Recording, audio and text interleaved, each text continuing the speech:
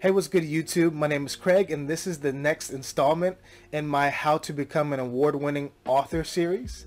And in this video, I'll be talking about the two different strategies that will help you to price your book after or before you decide to publish it.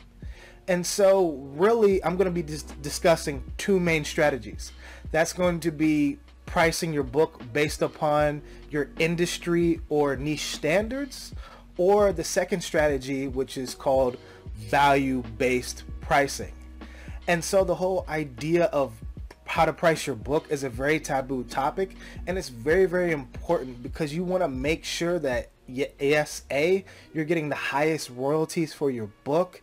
You want people to pay a fair price for the work that you created, but you also don't want to price your book so high that people don't want to buy it.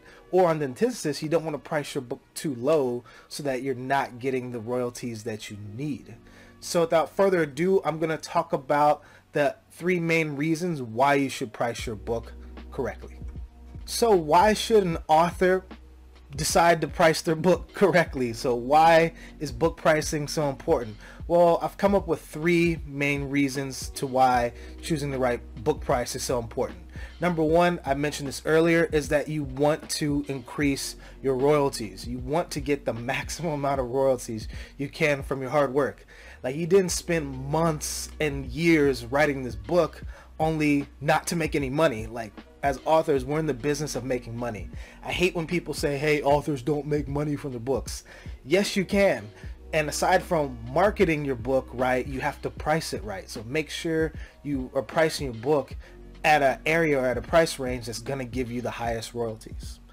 Two is that the second main reason why you want to price your book correctly is you want to fit within your niche. Different niches have different average price ranges. So for example, with me being a self-help business book author, my prices are some of the highest in the industry, whereas somebody maybe in a romance or in fiction and those types of categories, there's dozens of different romance categories, their book prices are a lot cheaper. So if my average book price, let's say, is $8.49 for an ebook in the business self-help range, and the romance range, it might be $1.99 or $2.99. So you have to know what are the average prices within your book niche or book style, so you don't stand out too much. And then the last or the third main reason why you want to price your book correctly is you want to set reader expectations. If readers are buying your first book and it's really, really cheap, they're going to expect the rest of your books to kind of be cheap as well. And the same as if you're pricing your book at a higher, more premium level, your readers are going to expect to pay premiums for your book. And readers, if you come in too low, it's really harder to raise your prices, and it's much easier. It's much easier to lower your prices than it is to raise it. So if you're going to come in high, come in high. You don't want to have to be playing this variable pricing game. So those are the three main reasons why you want to price your book correctly. When it comes to your book pricing options, there's pretty much two main strategies. Number one is based upon your niche or industry, and then the second book pricing style is value-based pricing. And so the standard niche or industry pricing is basically pricing your book based upon like what other authors do in your niche. Like, what's the average book price or median book price within my niche. And so the pro for doing this industry niche style pricing is that you're not going to stand out too much.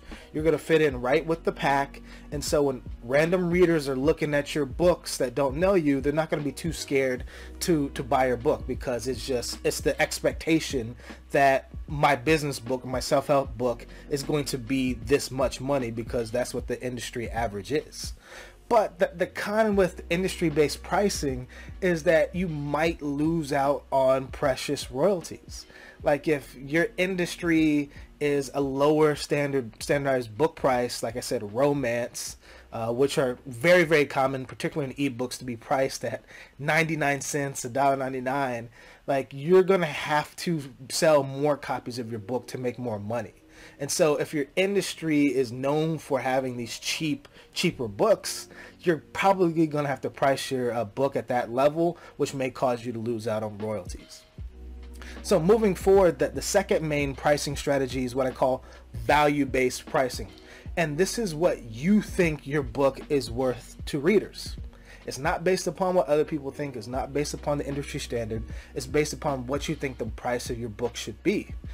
And so the pro of this pricing style is that you can make more royalties. Like, you get more money per book sold because you're basing it upon like what the value is. And so you're not going to just fall prey to lower, cheaper books or book prices. You're going to probably set a premium price when you're doing value-based pricing. But the antithesis, the con to this, is that some readers may think you're overpriced.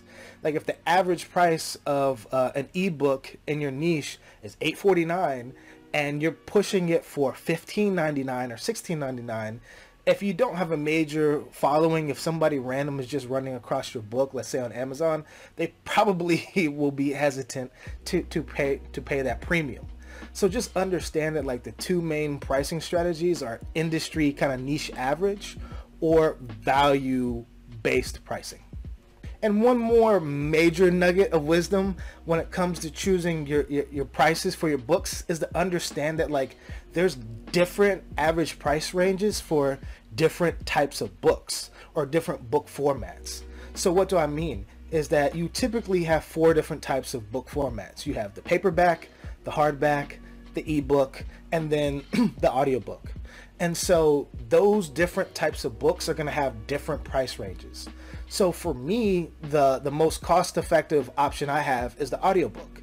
And my audiobook is published on Audible. And on Audible and a lot of other audiobook formatting platforms is that you don't have control over your price. They're going to set your book price, your audiobook price, based upon the length of recorded audio you have. So the longer your book is in terms of listening minutes, listening time, the higher your book price is going to be. And they set it for you. But then you look at kind of like your ebook, paperback, and hardback. And in those options, the ebook is probably going to be the cheapest. The paperback's going to be the second cheapest. And the hardback's going to be the most expensive. And that's based upon the production cost. So for me, like, ebooks cost nothing to produce. Like, it's a digital asset. It is what it is. But my paperback, my print cost, I think is like $3.13. But then my hardback, like author print cost, is like $7.25.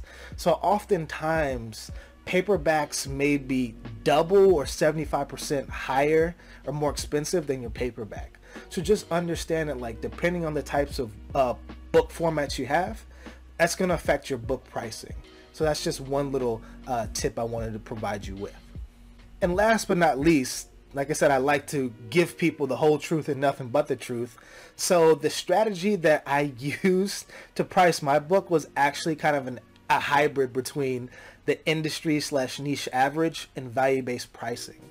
So I understood that like my book as a self-help business book is going to be a book that's more expensive because those two niches are actually probably the most expensive book niches in the world. And so I looked at the average cost. Like, for example, my ebook is priced at $9.99. The average ebook price in the book and the business or self-help is more like $8.49. But based upon Amazon, $9.99 is like the highest price where you can get their maximum royalty of like 60%.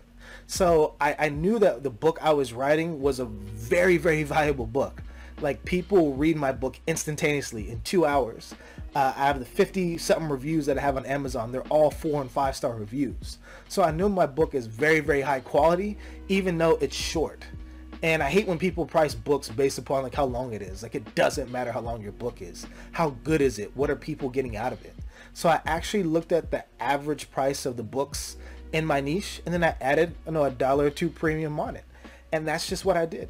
And so far so good. It worked. And for me, it's like you set a price and you stick with it. So that's how I priced my book. So in sum, when you're deciding or figuring out how to price your book, know that there's 2 main pricing strategies. One is the industry or niche price average for your book, Or the second type of pricing strategy is what I call value-based pricing, and that's when you basically think about what readers are going to get out of your book, and it's a premium way of pricing your book. And so my recommendation is just to figure out what works for you. Look at what other authors are doing in your niche, but also think about yourself, and don't fall prey to just racing to the bottom and trying to sell the cheapest book possible. Like, my next video is going to be all about the whole 99-cent book pricing, or the freemium type of book pricing, and my opinions on that, and why I think that that's probably not the best strategy for certain types of authors. But remember, this is a business. Your goal is to make money for your book. Your book is just not this cheap free giveaway business card. Don't think like that. Think like a business person. Price your book adequately so you can make the most amount of money as possible from your books. So, per usual, I always have a question of the day. And my question for you today is do you buy books based upon their sticker price, or the value you think you're going to get from reading the book? I'm really curious to know your thoughts, so please be sure to drop your comments below. Furthermore, if you want to become the entrepreneur of your life, please subscribe to this channel, and also be sure to click the notification bell to be alerted for whenever new content drops. Until next time.